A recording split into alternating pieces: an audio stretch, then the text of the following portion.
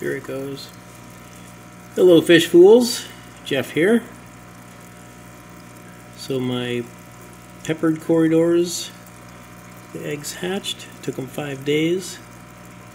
I saw my peppered Corydoras spawning and collected some eggs, put them in this breeder box. Thought they would hatch sooner than that. Just by comparison, I had emerald green Corydoras took 2 days to hatch. Pygmy Corydoras took 3.5 days.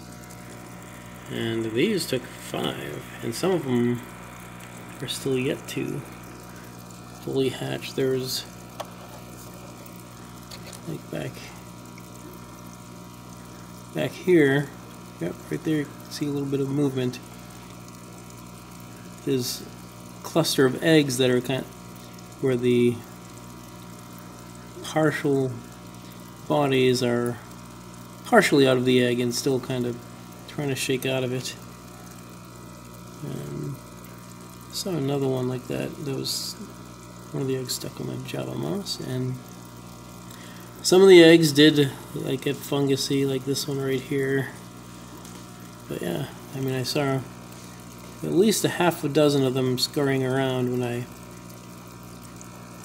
first turned the light on and turned off the air stone and kind of moved that.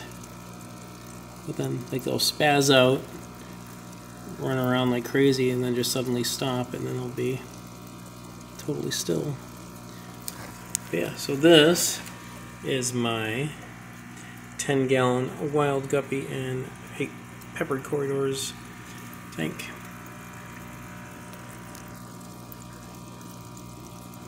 And this is,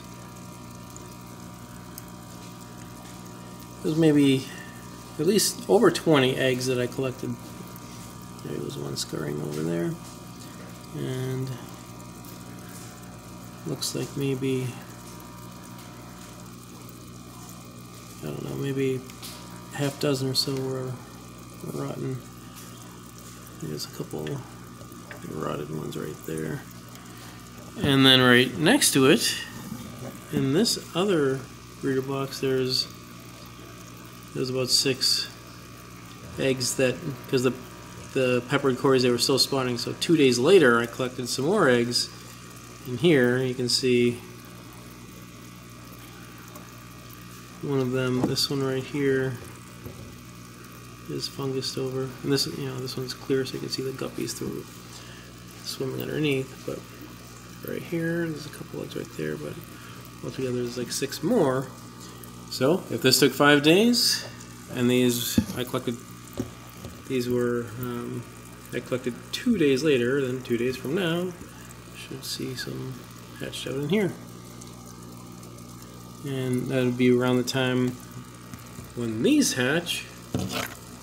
I will start feeding these. So I'll start with Hikari First Bites. It's like a little powdered fish food.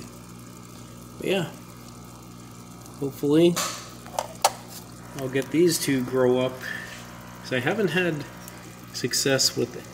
I've been able to hatch the other 2 species of Corydoras that I mentioned, but I haven't been able to get them to grow up to the point of,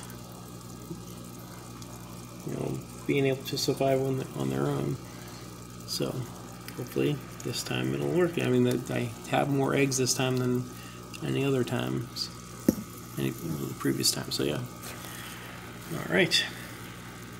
So I'll continue with updates of these as they grow.